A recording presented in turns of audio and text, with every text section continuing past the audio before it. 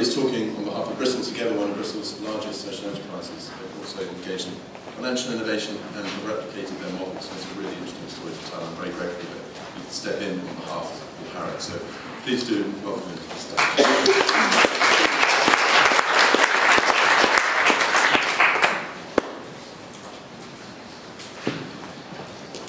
Thanks very much, Daniel. So yes, just to reiterate that the founder, the visionary, is not me. I'd love to take the credit, but it's a wonderful guy called Paul Harrop, who couldn't be here, but he's asked me to talk about Bristol Together.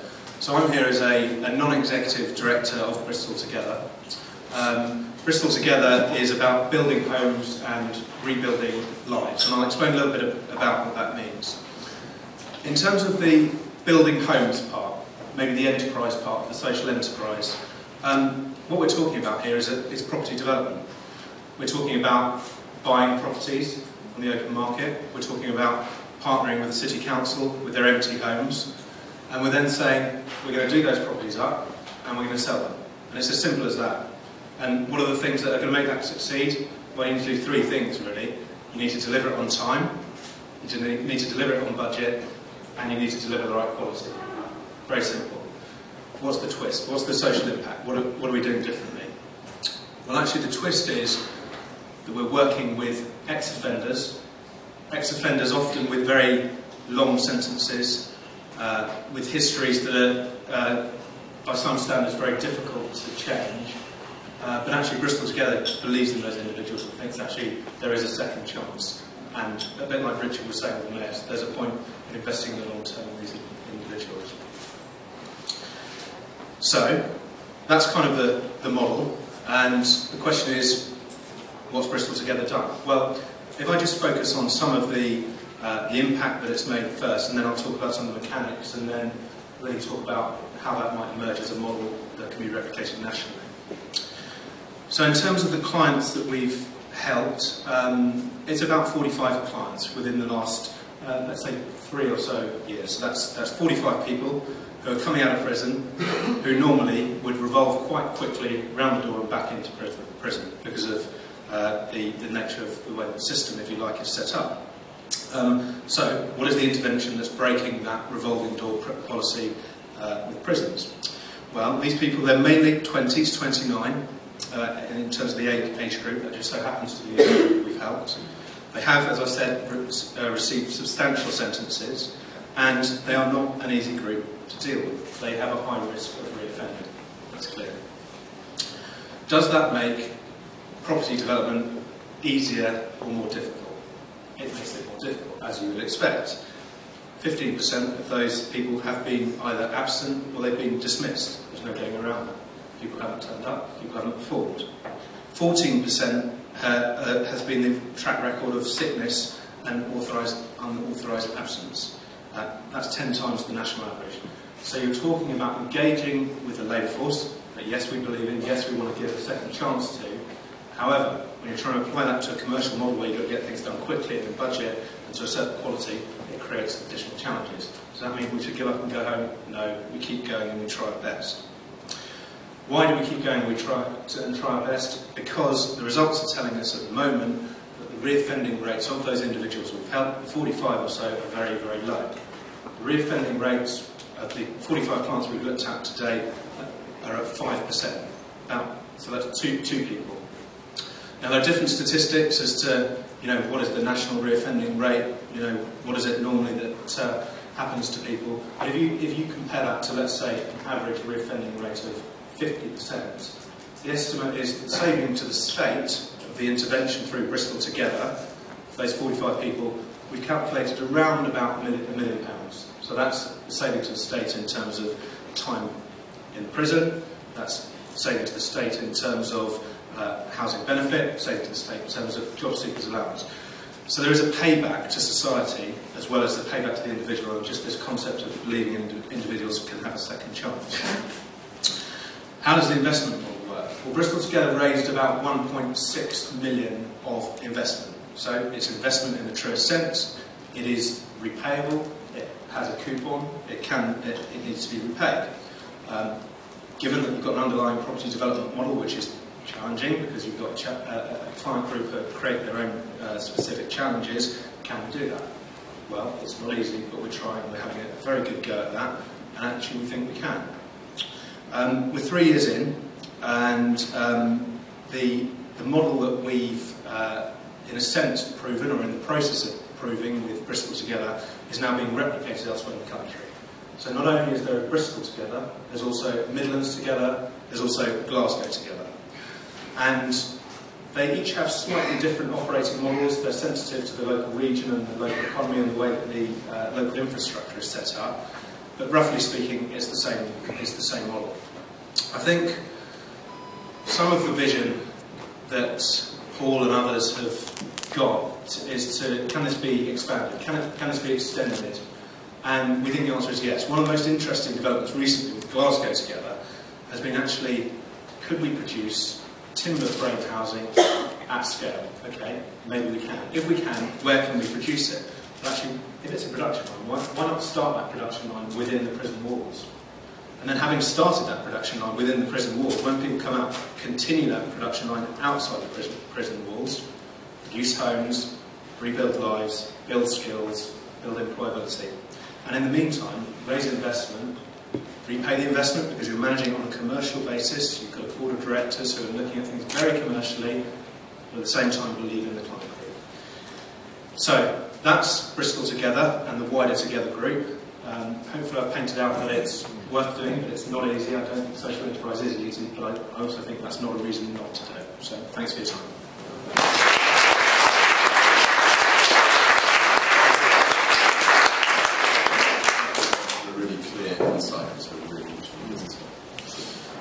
Next up, I wanted to introduce someone who's been mentioned once already in some of the presentation. I think standard meeting done earlier today. But this is someone who's really taken a business model and grown it at a really rapid rate, but also breathed life into parts of the city which wouldn't have otherwise seen it. So I'm really pleased to introduce Steve Glover from the Brome to the stage.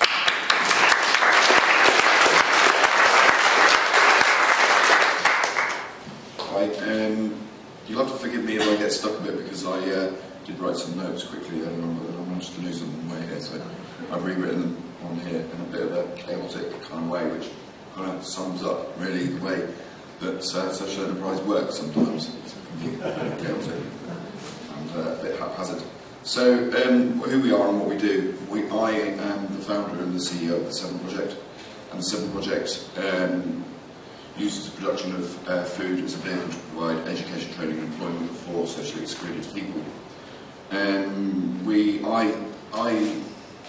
8 years ago I went to university at the age of 42 years old. Up until that period I'd been a builder in Spain, in Ireland, in England, and I decided to retrain and get a degree in addictions counselling, and because I was very passionate about helping people, and I wanted to find out why it was some people could stop using substances and some people couldn't.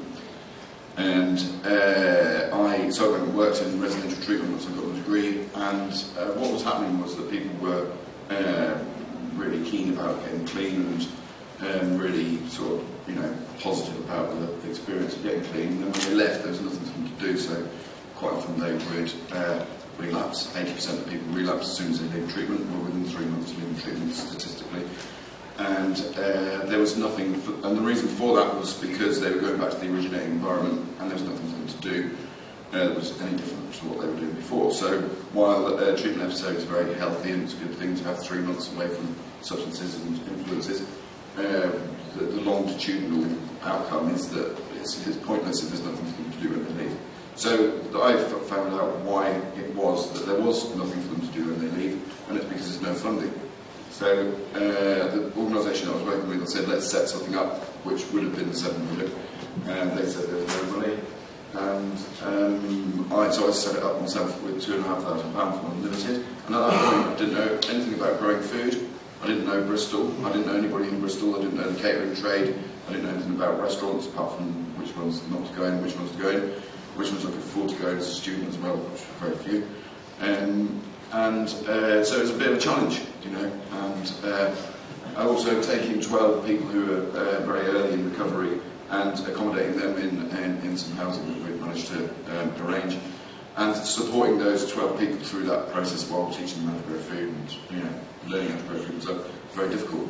So in the first year we turned over £30,000, which was a massive and we started with £2,500. This week we turned over £3,000. So we've grown considerably since we started. So currently, okay, so that's that bit. Okay, so that bit. Okay, so currently what we're doing is we're farming on 2 different sites. One is right next to the railway station, which I did send a photograph in, but you guys can't. Oh, there it is. So this was the most productive urban farm in the country last year, completely. And I visited quite a few of them in the last while, and I'll say that we are.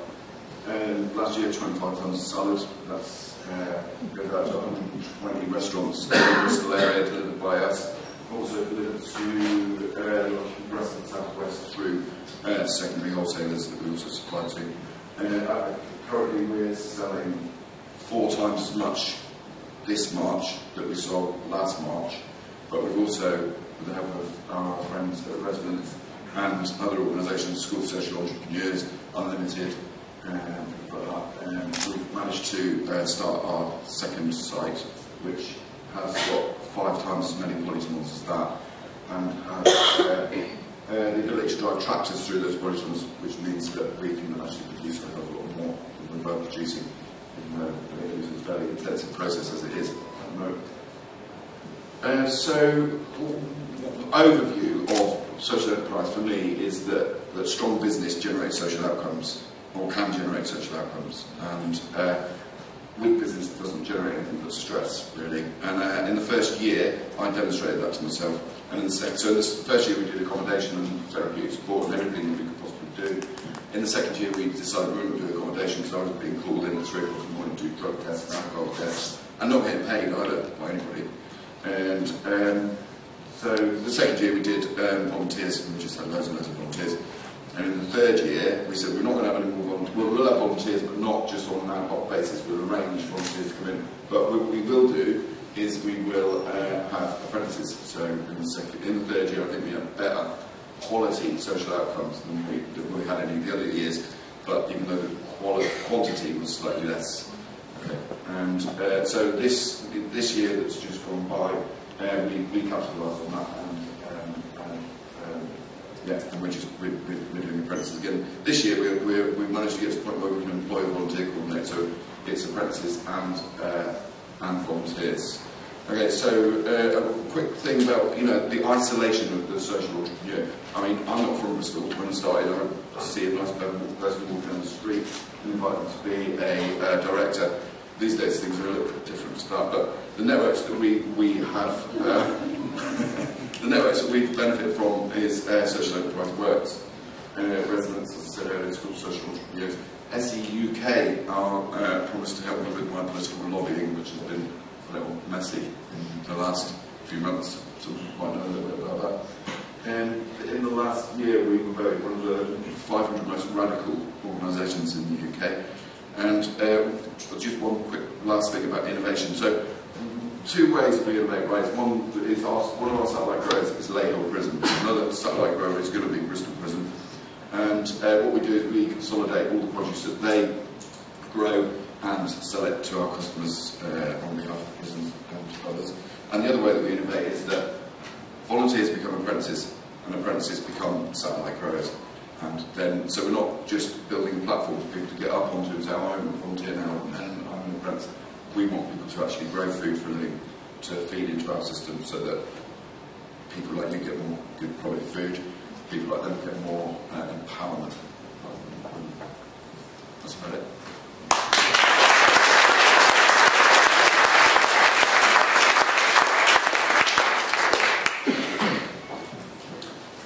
Thank you very much, Steve.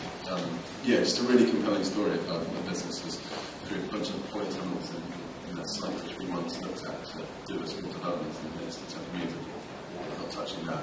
You did, and you made an amazing business out of it, so fair play. Next up is business I've been really lucky to be part of a journey in the last year or so, but 2 guys taking a vision of you both forward and turning that into something which not only thrives but is also moving on to its second site. But better place to tell that story is one of the main exec directors, Andre Seidel.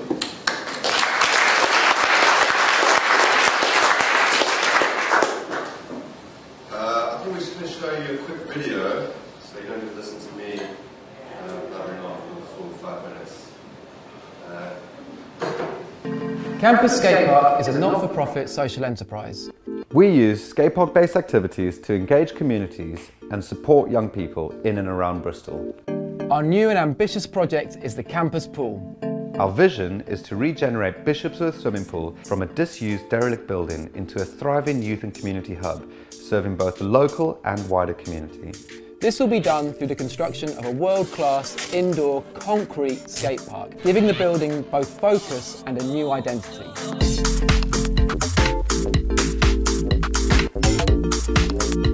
The skate park will be coupled with high-quality community spaces, housing a cafe, meeting room and office space.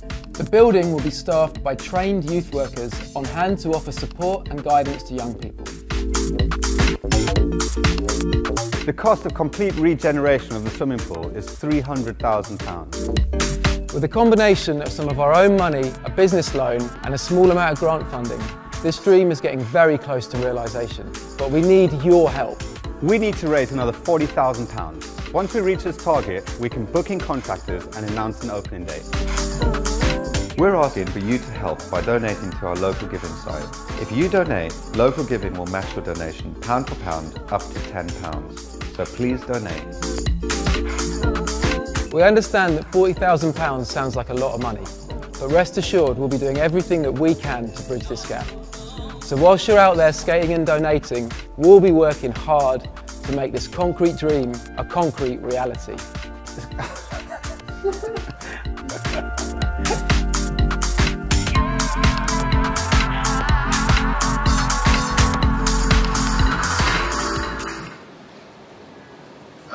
Okay, so that video is actually a good example of why we became a KIC, or a social enterprise, because we knew that as a business we wanted to still be able to draw down funding and be able to apply for pots of money that were available to charities or community companies.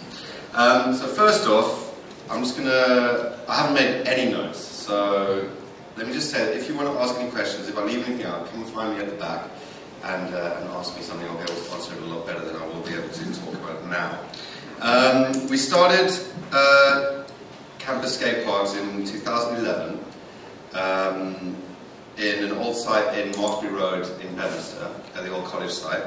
The reason we started that was because myself as a youth worker, my business partner as a social worker, we kind of foresaw the change in how youth work was going to be delivered, and the fact that funding was drying up. We realised that if we wanted financial stability, we would have to make that stability ourselves.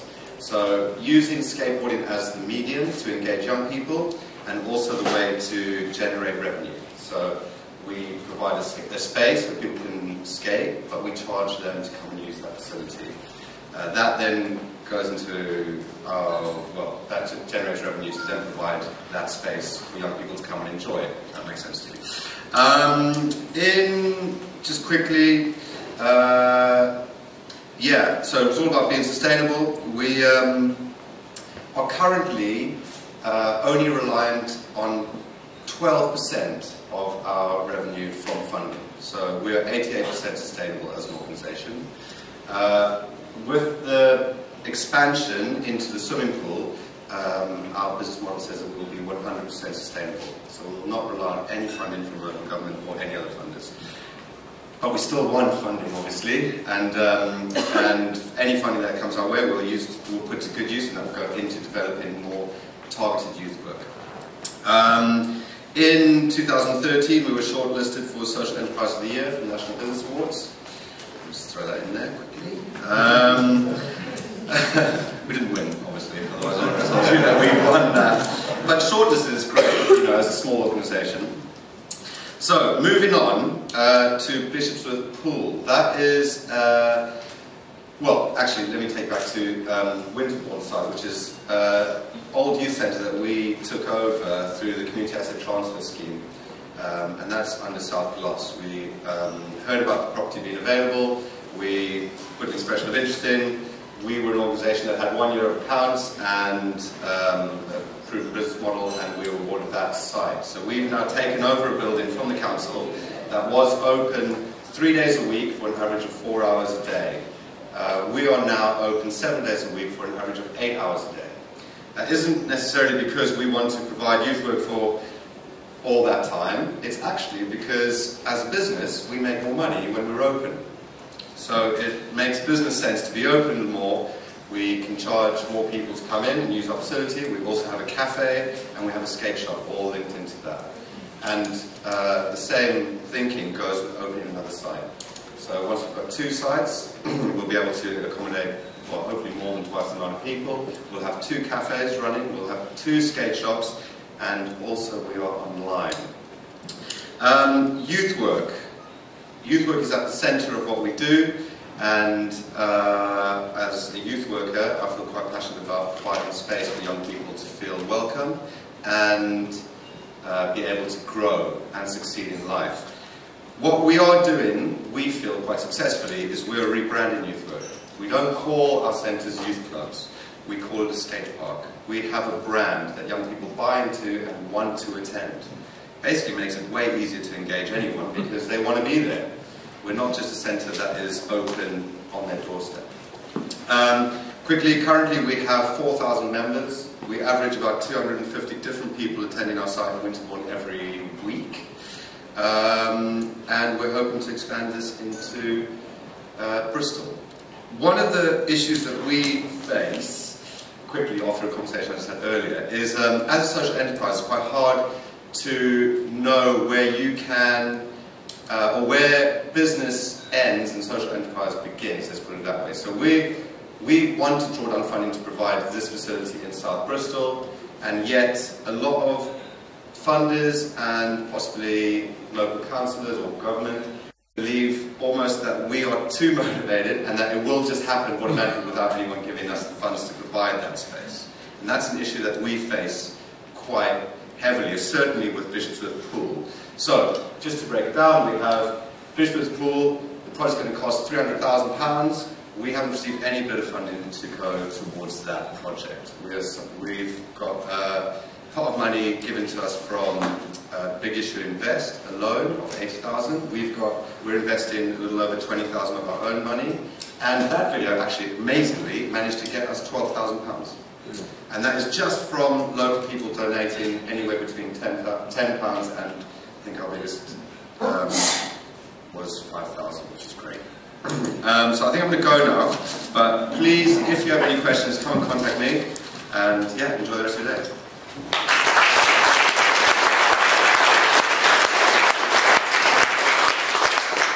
Right, so if we can have all 3 speakers up on the top table for a moment, we've got a bit of time for questions. I think I'm going to start with the first one.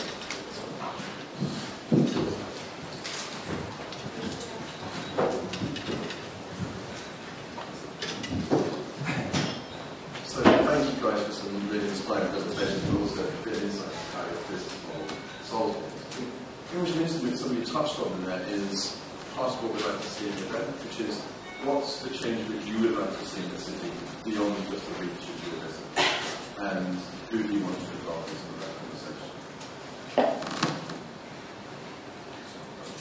That's a good question.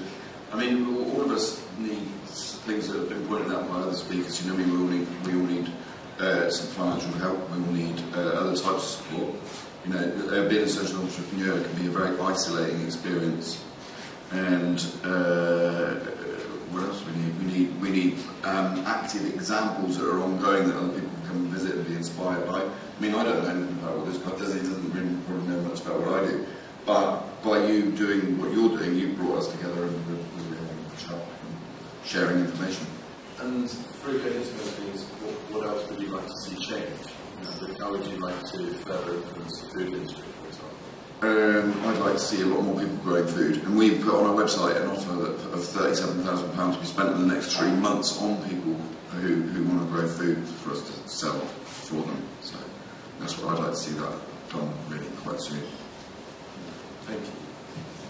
I think, yeah, I guess basically within youth work in Bristol, I think I'd like to see people doing and not asking. I know that's a bit of a weird thing, but I think so many people just ask all the time, or ask for change, or ask for someone else to do something. And actually, as a social entrepreneur, we're all doing something, and we've taken that plunge and said, we're just going to do it. Certainly with us in the pool, we were asking actually, and we're still asking, so I don't know if we're on, but we actually made that decision just to go ahead and do it. Whether we have all the funds or not, we're going to go for it. I think that's how you change things, and that's what I'd like to see from Bristol. And also, actually, people supporting those doers. I think that would be quite great, wouldn't it? Often people do things and they carry on, and everyone's like, oh, that's great, big pat on the back, big pat on the back, and it's always, a great project and a great this, but no, there's not any other real support after that. So, having said that, the Bristol Council were great in us getting the building in Bishopsworth. So, yeah, from my perspective, I think, and I talk from the Bristol Together perspective as well. This is for me first and foremost about people, and there are a few people. I know there's a lot in Bristol, but it's only a tiny proportion of people who are really sort of engaging and getting involved. And actually, to make a difference with the sort of client group that Bristol Together is engaging with does take time, it takes effort, it takes one-to-one support, it takes mentoring, it takes belief, and it takes, actually, I won't go soft on you, a bit of love. So I think widening the message, maybe bringing the message in early via education, primary school education, secondary school education, and then the wider point around, the means to the end is actually the property development model. And how can that grow in Bristol and other regions? Well, actually, I think, we do need to take a bit of a risk. We do need to take a long-term view. We do need to connect the public, private and social sectors much better. And then we can start building homes in prisons, and building homes that last and house people at affordable rents, and start to reduce some of these problems which actually I don't think are intractable, as long as everyone points in the right direction.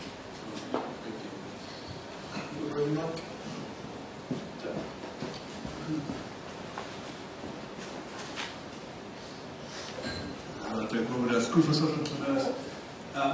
It's an odd question for me as a social entrepreneur, supporter of social entrepreneurs, but seeing all three of you are working in a way with client groups which are kind of within the public sector being supported and maybe being less and less supported, and you're picking stuff up, on addiction, around youth, around prisoners and ex-offenders. What do you feel in this new changing landscape does the state still need to do, whether at local level or at national level?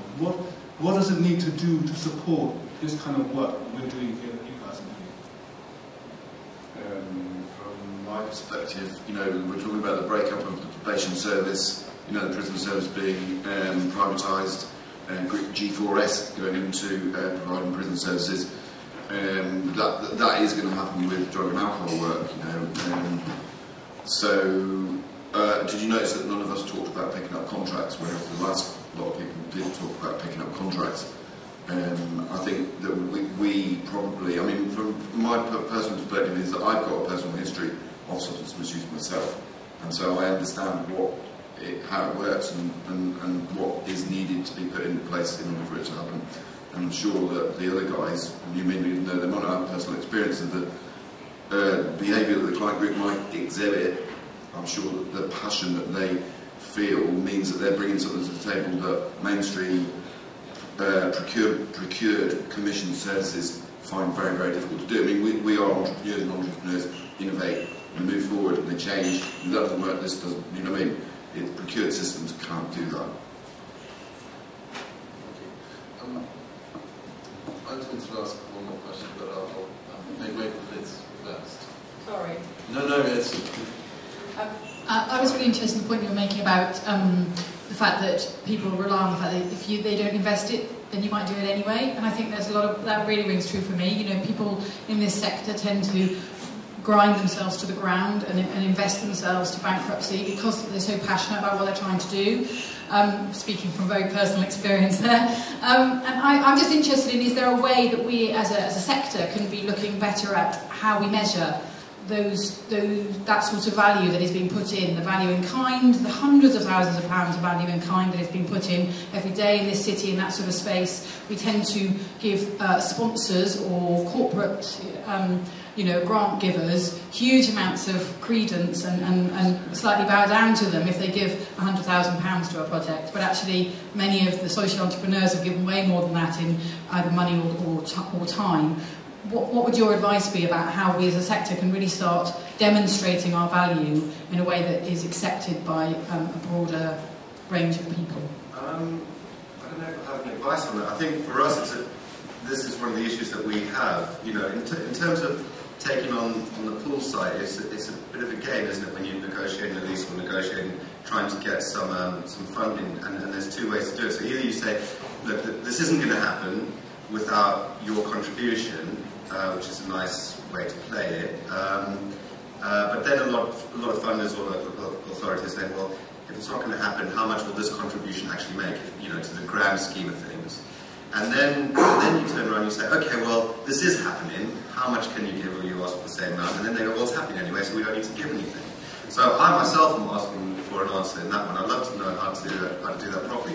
What I can say is that you know, what's been great in this process that we've been going through and still are going through is the sense of community from the local area-wise community, also the greater community and the skateboarding community, and people are rallying around. So yes, we're not necessarily getting support from financial support from anyone or, you know, everyone we'd like to, but local businesses are coming and saying, you know, we're going to give you pro bono work or in-kind work, or, you know, we'd like to donate these paving slabs to you, and that is amazing, because that actually shows value of what you're trying to do and what you're going to provide. So yeah, any of you guys have an answer for me, that would be great.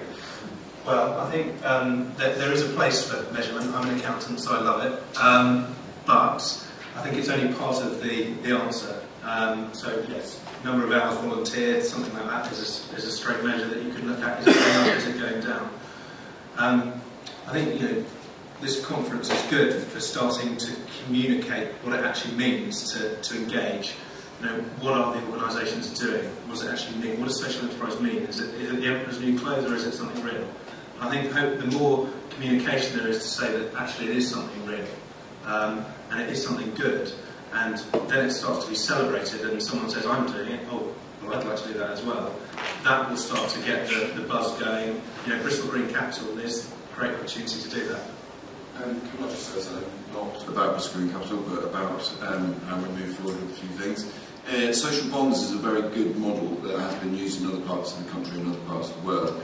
Very interested to hear what you were saying about, you know, that putting people in prison costs a lot of money, and then, you know, what's the point of putting them in prison to learn how to be better criminals so that they can go out and be put into a higher category prison which costs more money? I mean, are we creating an underclass of people with substance misuse problems, with recidivism problems, with criminal activity, who then we empower the local or local authorities to help them, but they're not really helping. It's just maintaining this ongoing thing that generates an awful lot of money for a lot of people who are really good with these and know how to write procurement papers. Do you know? Or are we going to innovate in these circumstances and really make some positive change and turn people around? I mean, we have got a basic rule that we try to treat our people as assets, not commodities, and that is the big difference between us and a procured or a commissioned service. I mean, there's some great services out there. I'm not complaining about all of them.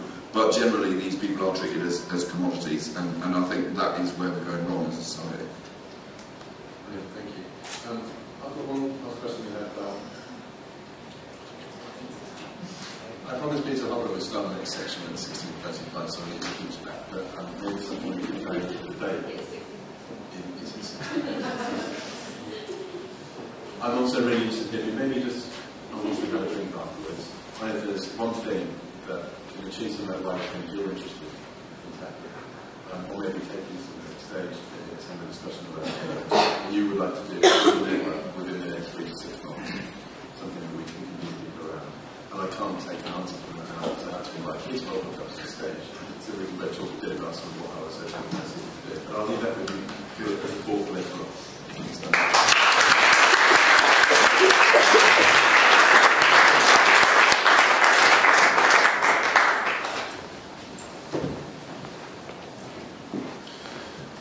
the next section, as a preamble really to our panel discussion, we're talking just for a few minutes about what some of the other social enterprise cities are doing in the UK. And just whilst we're talking about this, I'd be really grateful if we had a chair and panel members up on the top table ready for the debate.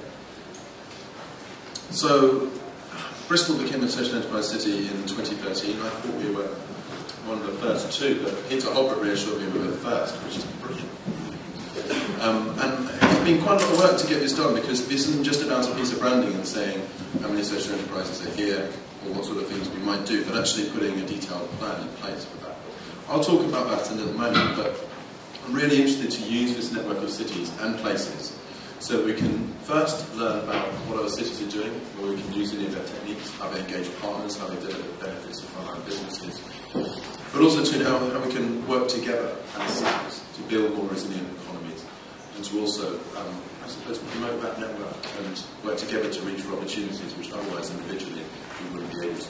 So I'll talk a little bit about Bristol and what we've done in a moment, but I just want to invite Peter up onto the stage to talk a little bit about some of the work that you've done in supporting Sunderland. I have to just explain myself. I'm not desperate to leave Bristol. In fact, I don't understand I love the city, and I know it's been mentioned 5 times now, that I have a train to catch.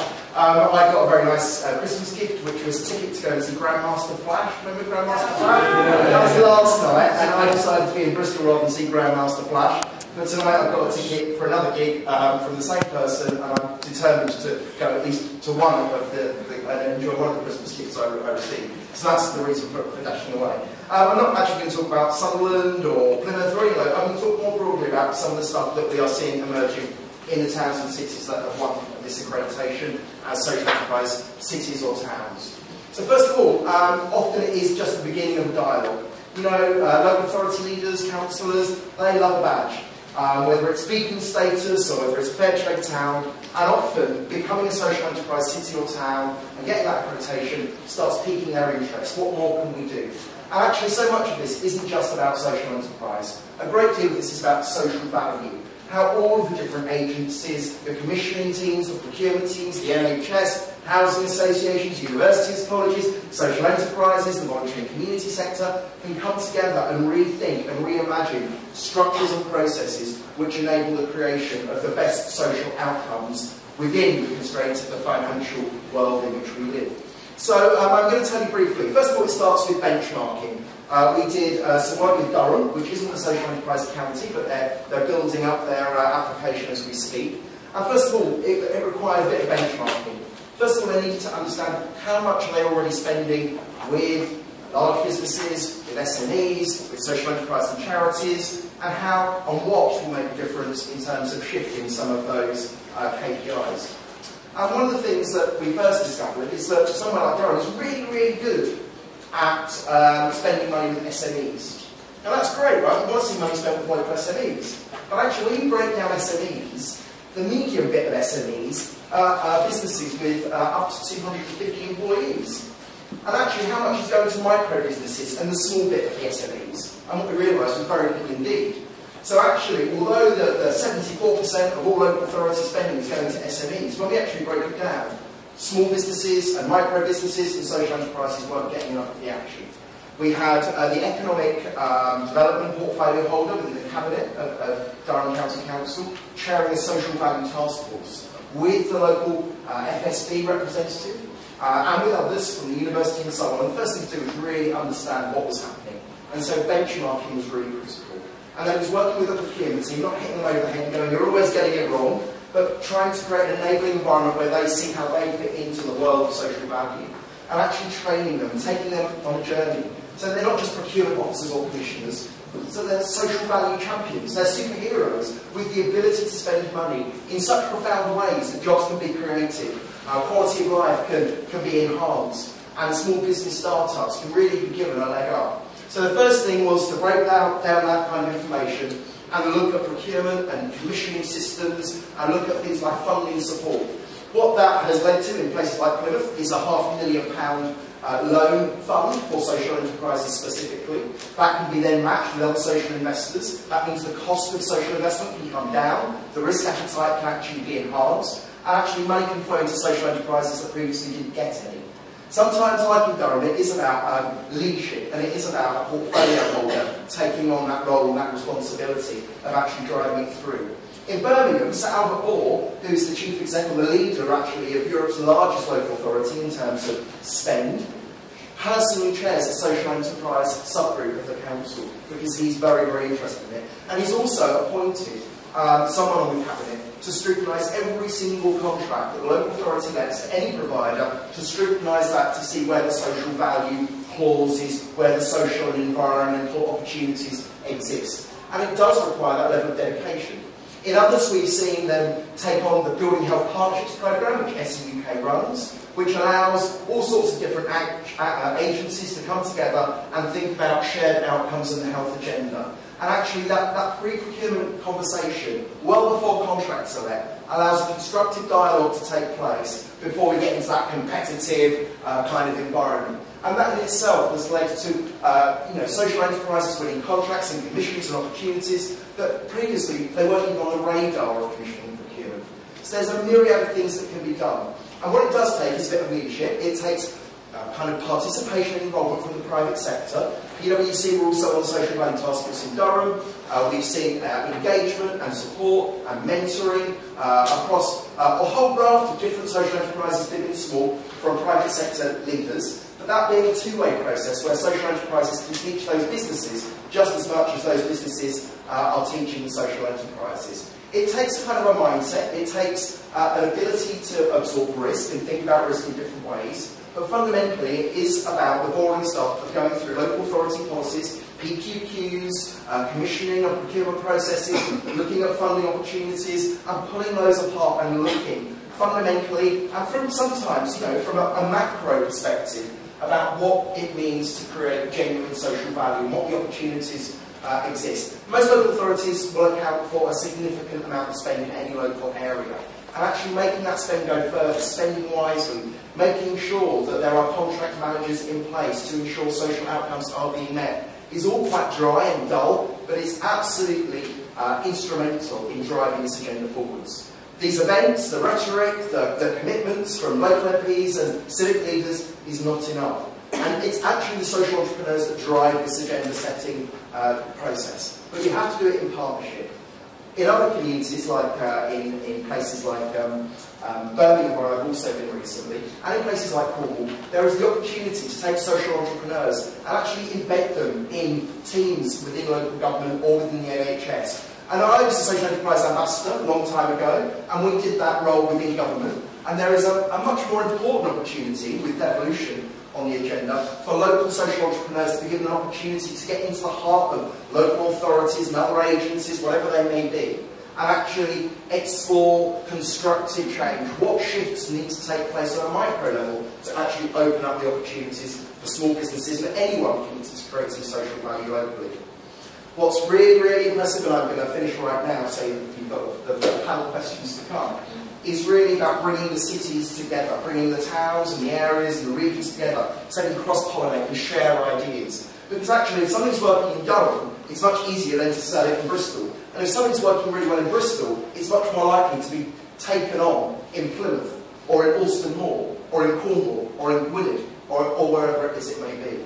So it's about sharing and learning, and it is about, unfortunately, getting down into the gritty detail, not just talking up the rhetoric around how important the social enterprise piece is within local economies. It requires that deep dive into what's going on, and it also requires a ability to benchmark and to monitor and track exactly what's happening in the local environment to see exactly what is working and what isn't. And we know that every community is different, and that's probably more evident in Bristol than anywhere else. And we know that actually local opportunities exist where others might not in other parts of the country. So it's always going to be bespoke, it's always going to be unique, but take inspiration from others and do what some of the social entrepreneurs have already said, which is build the local networks and partnerships. So the social entrepreneurs are coming together, they're asking for the same things in the local area, they're giving one voice with a series of messages that everyone can agree to, rather than having 1,000 social entrepreneurs all asking for different things. It does involve planning, it does involve influencing and lobbying, and it does involve a bit of hard work. But the prize is absolutely massive. And small little shifts in local policy from NHS or statutory organisations can result in a huge amount of money, resource and opportunity flooding into the social enterprise sector. Fair enough? Thank you very much.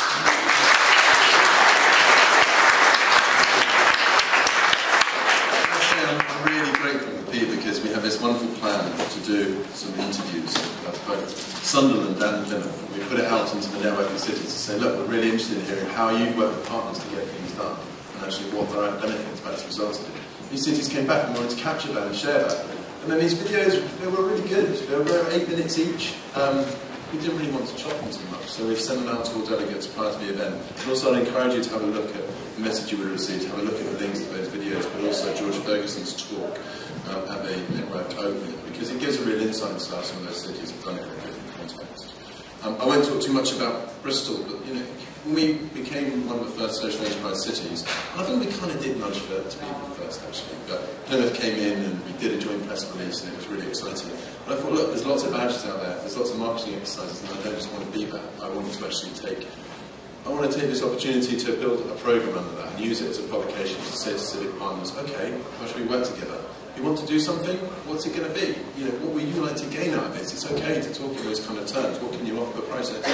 And what are you going to be accountable for? Because we as a network, who are resourced voluntarily over time, we're resourced very lightly, going to say, yeah, we'll sort those for you, we'll create a social enterprise city. I think we would have been doing everyone a disservice, to be honest. So instead we had a plan which is lots of different organisations accountable for different lines in it, anything ranging from education to finance, right through to resources. And some interesting things have come from that. Bristol University was really interested in the concept of a civic university and a civic entrepreneurship role. And that conversation built into something which joined in with UWE, and now they've got some money through HEFPI and also Unlimited to do something called Good Lab, which is a really exciting project, bridging the gap between social innovation and universities and looking at blueprints of those joint projects, showcasing the stuff that was worked already. Conversation with housing associations around what they would really like to achieve in terms of working with social business was very interesting. And they said, look, we want to fit more of these organisations in our supply chain. And that took a very long time to sort of nudge that forward from a principal commitment. But that's now become a project called Buy Local, Buy Social, which is supporting some of those organisations, building a market of buyers who want to procure from local businesses and actually delivering contracts which specify social criteria. And also social investment featured in that, and that's been a really interesting journey in Bristol. I'm sure you've had a bit about from residents, but also Great Bristol Regional Capital are part of that. We've got another fund nearby, which is St John's Bath. And all of that sort of conversation and the work to build the right kind of wraparound support is part of that. And that is a journey that started some of those early conversations, not as a direct consequence of what we've done, but just through what partners wanted to see in the city and working together. That's about all I want to say, because I'm conscious we've talked for a while, and I really want to make way for the main event of this part of this programme, which is the panel. So I'm really pleased to introduce Gary Topp as our chair for the panel. And Gary's had an interesting career building a few social enterprises, and has now taken on a really interesting challenge of taking a network, which is Bristol Green Capital Partnership. Sorry, you've gone off the mic. You've gone off the mic, sorry. Is that better? Yeah. I wasn't as loud as Peter. I thought I'd be able to get away with it. It was much better making his voice travel. But Gary is now taking the Green Capital Partnership, which I had a connection with in a former life, and turning that into a social business. And as part of that, looking at the strategic change piece, which we are all one part of. So without further ado, I want to hand over to Gary and leave the panel to introduce themselves. You're welcome.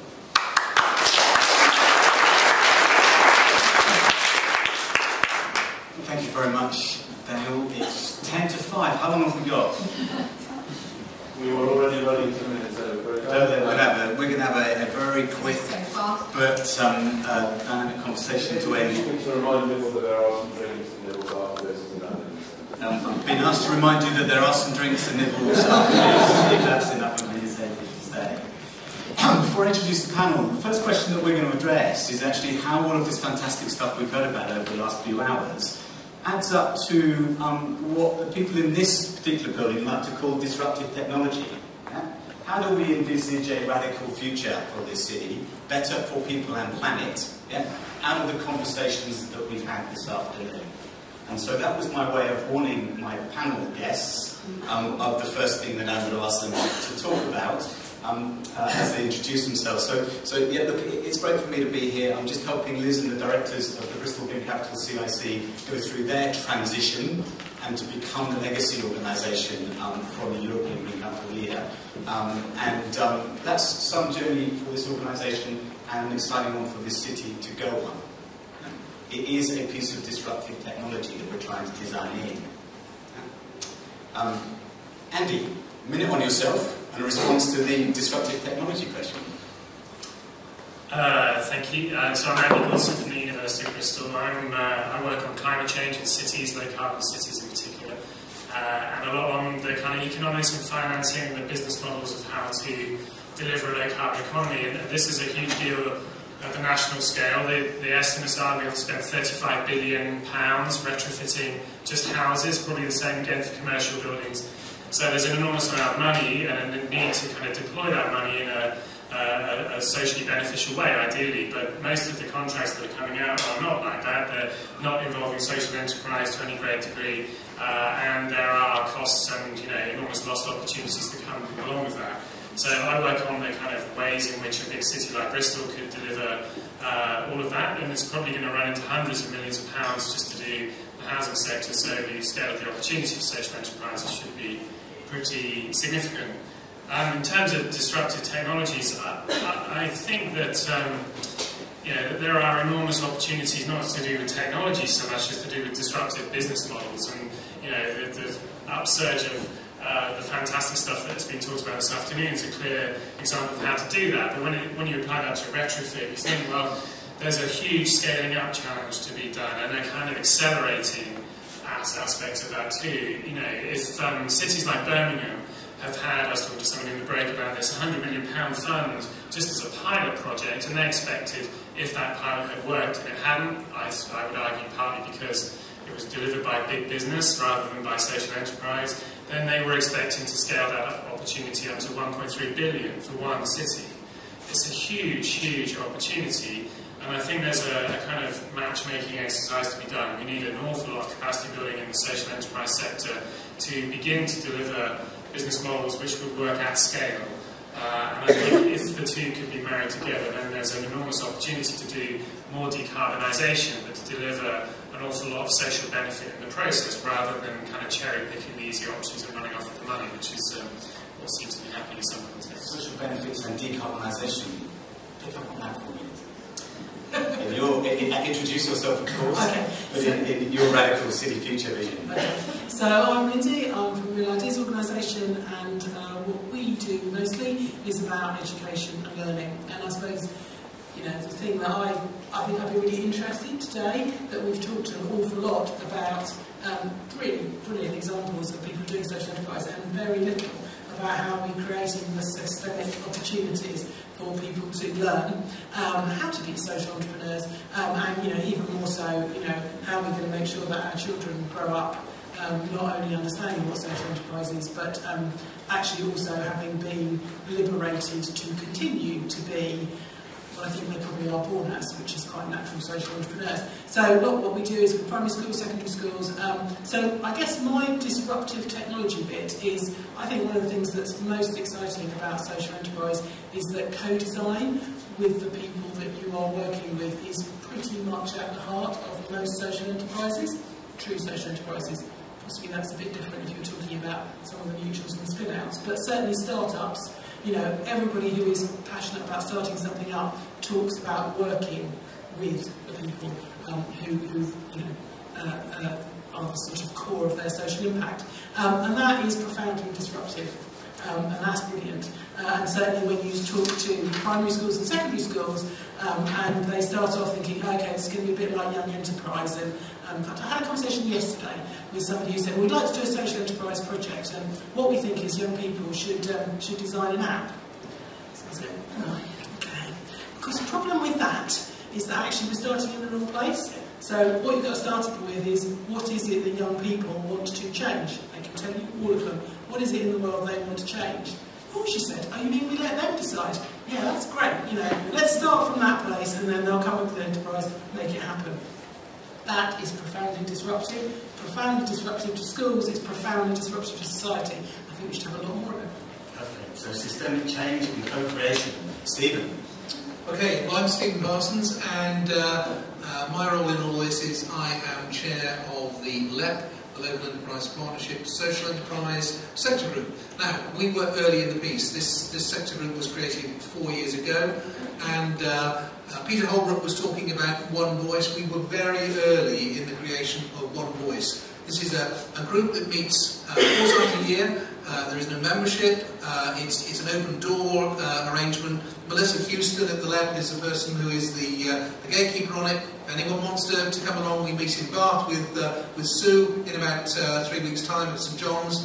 Come along. I mean, they're free-form arrangements. So, you wanted to talk about disruptive technology. Well, in a sense, we're not really about that. We're about being a voice. We're about being a signpost. We're the people who created and funded the Bristol Bath Social Enterprise Network.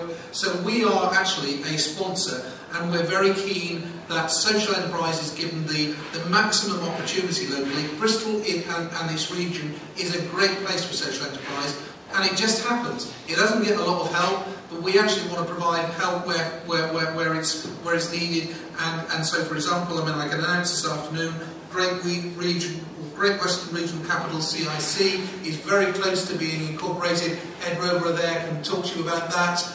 Richard Pendlebury can talk to you about that. This is going to be a fund of around £2 million initially. It will be funding to connect with opportunity in social enterprise. And it's a great piece of news, and we think it's going to provide a real difference to the region and to this enterprise. So we're into endeavouring to bring order, not disruption, because you do need order as well. Maybe not the answer the chairman wanted, but I think it's a combination, and we're here to help make all this happen. Thank you very much, Stephen. I'm wondering how to follow up 2 million, because that was a nice headline, so thanks, I thought we'll be in touch. My name's Nikki, I'm with Sofa Project. I'm the newbie in the room. I've only been with Sofa for 6 months, so the world of social enterprise is quite new to me. My background with a charity, but not with a social enterprise. So I'm pretty actually in awe of the experience that's been in the room, and it's really lovely to see that it's actually seemed to be quite a family, which is really encouraging to me, I think, because I'm sort of developing and getting to know a bit more about what we're doing. I think for me, the disruptiveness follows on a little bit from Lindsay, really. It's about embedding it in your organisation and encouraging your service users to have a full voice. I suppose also I just made me think about the fact that today everyone's experts in what they're doing, but I haven't brought anyone from my organisation a lot. I could have brought one of the prisoners that we actually work with.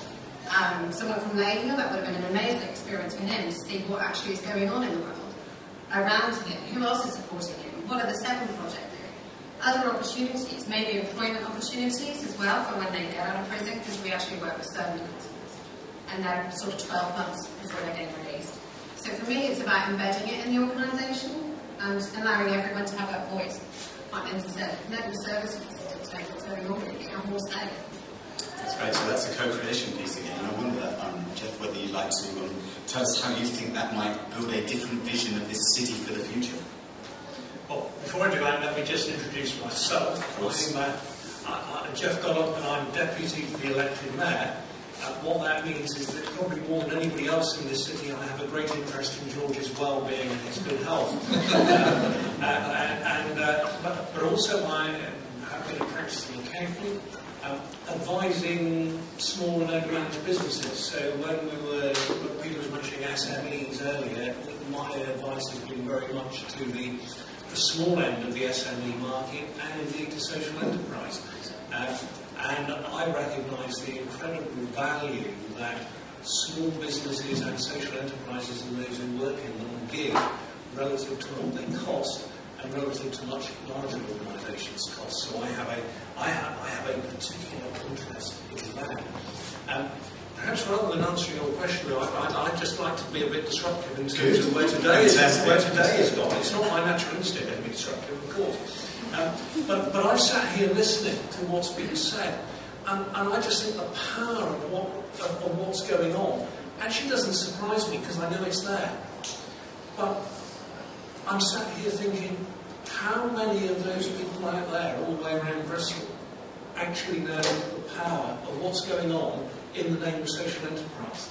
And do they know it's social enterprise? It's actually reinvesting in their local community. Now, one or two really key brains that happens, and people do that. But I think we're missing a trick.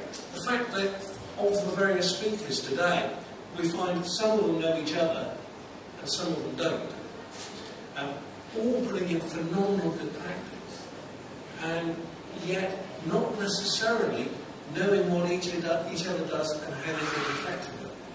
And so I'd really be putting the challenge out to everybody here of how do we get that message across? How do we get that message across of the real value that social enterprise adds to our community?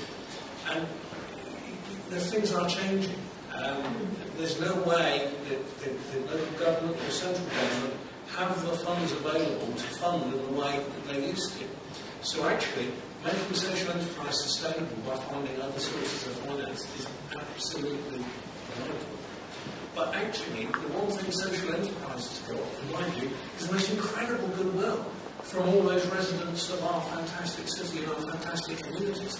So therefore, come back to, it's actually telling those people how good you are and how powerful your energy is to actually make sure that they know that there are ways they can either invest in, or trade with, or support your organisations. So that's the bit I think you've got to be disruptive in actually provoking others, including the local authority, to want to use your work here. Thank you very much. The power of what's going on. The power of what's going on. So I'm sure we've got some observations out there. We've got some roving mics. David? Yeah. You can use your loud voice, but the mic is coming. Yeah, sure. Yeah. Last Friday morning there was an eclipse, and I came out of it to a social enterprise event at Bristol University, and I felt I'd come out to a different day. I've spent 4 years thinking of myself as a green entrepreneur, and I realised and I was recognised, I saw the whole economy can be changed by social enterprises and become local. And I'm looking at technical innovation, for instance, putting solar energy, which is cheaper than other forms of energy, but it's actually the disruptive business model of putting it on people's roofs that changes it, and it comes into community ownership and cuts people's fuel bills by a third. One more example, Bristol outfit, Craig White and buddies have turned straw bale panel buildings into a modular building system. It will deliver buildings at less cost than developers currently build for, super insulated, passive house standard, but the social innovation, and people will pay more for it, but the social innovation is when you build a co-housing community with it, and the cost of ownership comes down by a third. And putting that together, the reference on this for me is Jeremy Rifkin's book, The Zero Marginal Cost Society, which is what's that all about. It's about technology change empowering social revolution. And the eclipse comes into it. It's called the Internet of Things, the social commons, and the eclipse of capitalism. And I think in this case, the eclipse is the sun doesn't come back as capitalism, it comes back as local social economies. Thank you very much. So, we're talking a lot about change here, aren't we? Yeah. And I'm trying to, we've done a lot this afternoon, very helpfully, is talk about some of those things, whether it's finance or business support or collaboration that will help that happen. Yeah? So I just want to spend a few minutes and get some other observations. We are at the end of the Friday afternoon talking about a radical city future here. Yeah? Share some other thoughts, Richard, about your thinking about this new city future that we're trying to create. I mean, Bristol's blessed with good employment here, but surely social enterprise must provide a really good option for jobs. In my 24 years of doing this, the thing that I'm probably most proud of is not the buildings, is the jobs that have been created by the work I've done.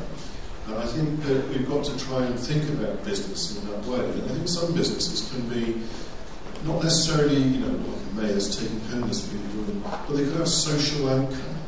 So take, I think it's Tom's shoes, so every pair of shoes you borrow from Tom's, I think that a pair goes to someone in, whatever they call it these days, used to be the third or the developing world or the south or whatever we call it now. But I just really like that idea, and maybe the panel's got some thoughts about actually businesses that create jobs but have that sort of social impact. They, I think, might create some jobs. Yeah, let's create some more jobs for the city. Maybe those who struggle to get any employment, those who have not had a fantastic education, and maybe some of those young people, if you look at the educationists, you know, the people who don't fit in. I don't particularly fit in. I expect that people who stood up today didn't fit in much either.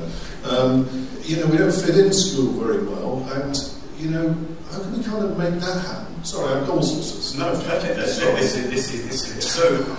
Let's talk about not fitting in. Go on. Okay. I mean, I think that power of not fitting. Yeah, power of not fitting in. I mean, it's a sort of interesting one, isn't it? Because is it? You know, my contention would be that our education system is just wrong, and that the reason lots of bright, exciting, energetic, dynamic people don't fit in is not their fault. It's because actually education isn't creating the opportunities for them to be to realise who they are. And you know, there's some fantastic research, and people know probably Ken Robinson, you know, who does this amazing thing, which is, you know, he's done experiments at 5. You know, most children, 100% of children, display disruptive tendencies, the ability to think differently, creatively, you know, entrepreneurially. By the time they're 25, we've managed to educate that out of, you know, most of them. So we're left with 2% who are still demonstrating those behaviours. And, you know, that is just terrifying, frankly. And so it's, I suppose the bit that I'm sort of interested in is how do we radically change the way that education works? And for me, actually, if you start to say, right, come on, every single school is really a social enterprise these days. They're all businesses, they're all academies and free schools or whatever, they're businesses. They have extraordinary resources linked to them. You know, they have kitchens that are not used for a large part of the year, they have sports facilities, they have arts facilities, they have all sorts of stuff. Well, come on then, let's actually start to work properly with proper social businesses in those schools, which then can create real jobs. And that is happening. You know, we are working with some schools where they are prepared to go on that journey, and they are investing in it, and they are doing it. So I think there are lots and lots of models, but I think the big challenge, which is the one that we all come back to, is how do you move that from being the great small examples into the way that everybody starts to work. And, you know, certainly with schools, got your early adopters, they're brave, they're out there, they're doing it. Our issue is how do we now move into the people who are not the early adopters? And I would say that's the general challenge for the social enterprise movement. I think we're doing pretty well with the early adopters, but how do we start to move more mainstream? And that is a really interesting challenge. You know. So it's moving from that pioneering space, isn't it? Absolutely. Yeah. So we've got a room full of pioneers here, imagining this fantastic city future, reckoning the social enterprise is one of the tools that we have. Yeah? So there's a lot about there in people. You mentioned international. Andy, tell me about the work you've done internationally in this stuff, and perhaps put it back into slightly an environmental agenda for us as well. Well, we work with cities around the world on climate change in various areas, and yeah, some of the challenges they face are very much around the informal sector, informal settlements, and how to kind of formalise them up to a point and provide basic provisions for energy and water and sanitation, that kind of thing. And you know, it's the same logic, the same kind of discourse of, you know, how do we enable social change through economic development? You know, and the kind of argument of keeping many of the benefits within the city, empowering people and building up social capital that can help development processes, you know, positive spillovers, if you like, for other aspects of city life is a really powerful one, and it appeals to city leaders, it appeals to, you know, investors and the kind of sources of finance. But where it gets really interesting, I think, is when it's self-funded.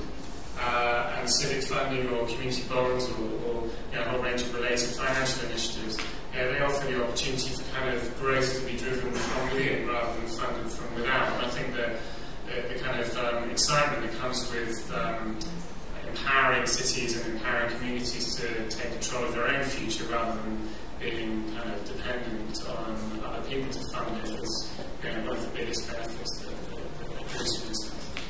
So it's a little bit of a self-help model, sorry. Jeff, what do you make of that? Well, you know, when we go back to Richard's initial comments, and if you look at Bristol as a whole, we have lots of very positive indicators in terms of economy, jobs creation and so on. In fact, the challenge we have is those inequalities within our communities. I represent a a middle-class, affluent area. Within a very, very short distance of the area I represent, the life expectancy is 10 years less than it is within my ward. If we take some of the other chunks of Bristol, there are very significant issues. And it's not all about spending money. Government and local government have been spending money trying to redress those inequalities over decades. It would be horrendous to total out how much money has been spent, and yet the differentials are still there. And so I very much feel that the social enterprise model with actually accountability within the social enterprise is the way to engage, is the way to ensure we have problems in the areas that have high unemployment. It's a twofold problem. It's how do we get jobs into those areas, and how do we get the people who could work accepting that they can work and get them out of those areas to where the jobs are. So we have to have jobs and people going in both directions. We have to make it possible. For too long, we've just been ignoring those problems and pretending that they'll go away because the average is actually better than the other citizens in the country. I'm not accepting it. We can't do that. It's a shame all over us. We have people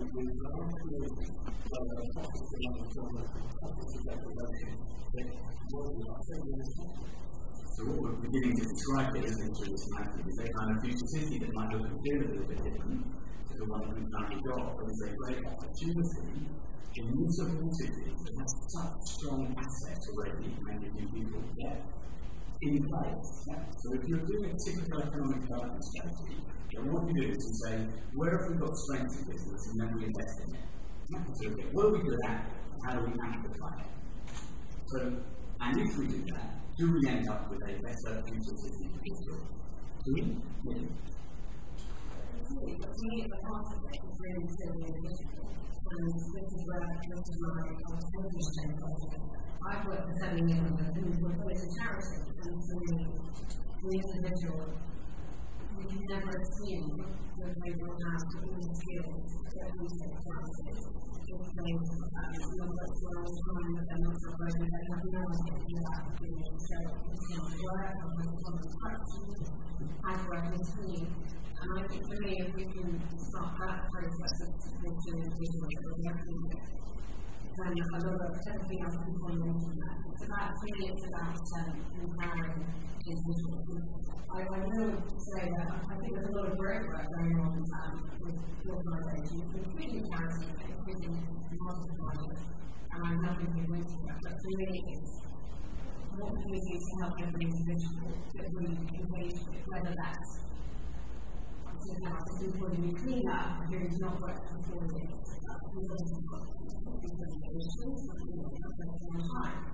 And we need to support guarding culture, and I think that's what they identify with me, because they have a natural empathy. And the interest in the individual, that's what they're not about. But for me, it goes back to that. We have to ask a lot of questions over the last 2 weeks with the lab about the macroeconomics of the city and the region. And I'm sure you'll have a great feeling to be So I think within the lab, our vision and colleagues in the room who were part of the work we did, we came up with the hub, the social enterprise hub concept, and in that hub there would be social enterprises, there would be financial assistance, there would be business planning assistance, there would be a wraparound for individuals who were starting out on the road and who could be carried along. And we have a vision within the region of a rhythm, of social enterprise hubs that would have connectivity, that would be able to work with each other, but would basically provide a stepping off point for social enterprise and for individuals who had the will and the skill and the ambition to enter into the world of social enterprise. And I think at a macroeconomic level, this was actually going to make a difference within this region. And Daniel was part of that work, and Carl was, and others. And you know, it's there. I mean, it's and the left gets it. I mean, the left certainly understands the importance of social value, the European funding that's going to come our way over the next year or so. Social value is critical. So the stars are all aligned with social enterprise in this region. To end on that rather amazing and fantastic note. Is that your moment, Fred? Do you want me to do more? We are nearly there. Yeah, I think the closing comments on that one, then I'll Okay. So we've had a fantastic plurality this afternoon, beginning to sketch out some alternative ways of doing things. Yeah? I wonder whether I might just ask each of the panel members to share a quick reflection on what they think they're going to take away from this afternoon and how it's going to affect their own work going forward. It's been really inspiring and exciting, and as austerity fights, there are going to be so many areas of the public sector which are withdrawing from providing vital public services, and it's fantastic to think that social enterprises could step in and are very actively stepping in to provide some of those things in very innovative and positive ways. I think in my area of low carbon transition there's a huge amount of potential. And the relationship between government and city council and the private civic sectors is going to be absolutely crucial. My personal sense is that the city would benefit an awful lot more if the kind of retrofit challenge in the low carbon city of the future is delivered by the civic sector rather than in a constructive partnership with the private sector. I think there are some risks of not doing that, and it won't be to a deeply decarbonized future or to a stimulating local community or to a vibrant local economy in the same way. So I don't know what happens with university schools.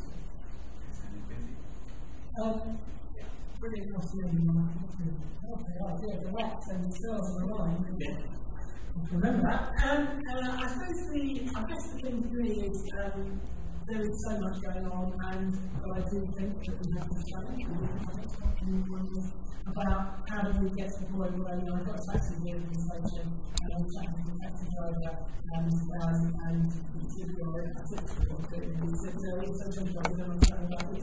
and so for me, it's that bit where any one of us can get in a taxi, and the taxi driver goes, oh yeah, I get it, yeah, that's the thing that I would love us to get to. I remember hearing that was the reason Liverpool won the capital culture, because the taxi drivers were on the place, and I think to myself that's something we're good to do. So I'd love to be part of the whole movement that makes sure that we get the message out to the masses. Okay, I've got a grant holder, and her name is Florence, and she's 4, and we had a can of Coke last Sunday afternoon, and the Coke was drunk, and we found it was empty, and she came flying out to the kitchen, and she said, do not put that in the landfill. And that was important to me, because my 4-year-old granddaughter sees a vision for the future, and she's going to do the right things. And I think this afternoon, I get the same vision for the future, being in this room with you all. There's huge energy, there's huge confidence, and we all get what it's all about. And I think the future's going to be right. I'm quite conscious that we're probably all in the hour of the promised break, so I'm going to give you some talk, because one thing that came to me just this afternoon, and I don't know why it popped in my head. One of my favourite quotes is from Rob Morgan, and he said, nothing great has ever achieved without enthusiasm. And I don't know, it just came to my head listening this afternoon, and that was amazing. So thanks for reminding me about that, Chris. And enjoy that. Well, I'm going to be clearly occasionally, I'm going to be serious again. Just to say, I think the really cool thing is you're there, and I, on behalf of the Cabinet Seniority Officers, totally committed to social enterprise. But I do recognise that sometimes, through the course of the civic action organisation, it's possible that I get lost in translation with people that actually social enterprise is dealing with. And so, it does take all of its work to become regular. I will keep on trying to make sure that that remains responsible, but can I rely on you to let me know if it isn't working at the level that you're living with? Because actually, certainly if there are examples in case studies where it's not, then actually we can start to try and unravel it. Because you're dealing with people who naturally instinct themselves, the officers,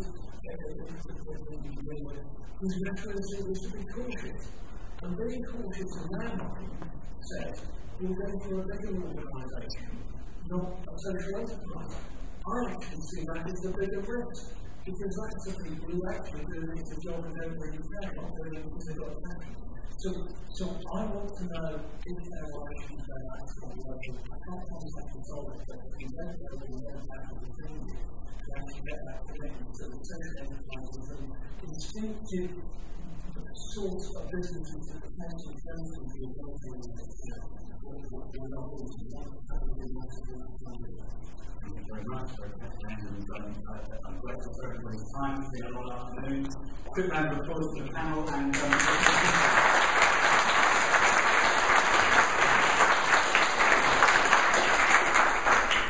also very grateful to the director of I think there's a lot of value in this panel discussion. There's been lots of questions in there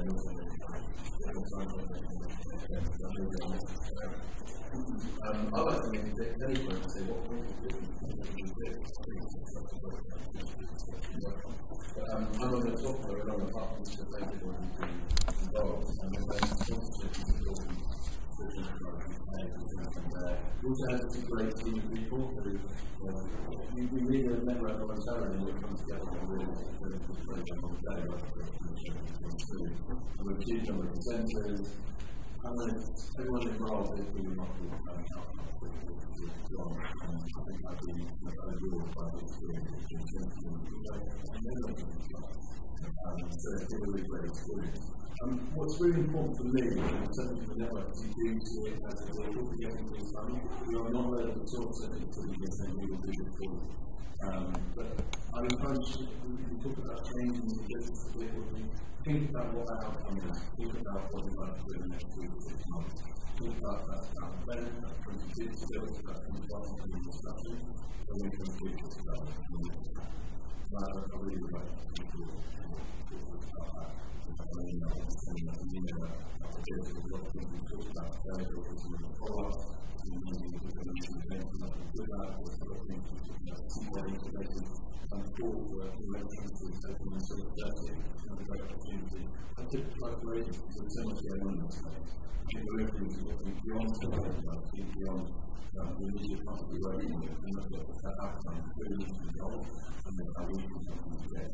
So thanks so much for being part of the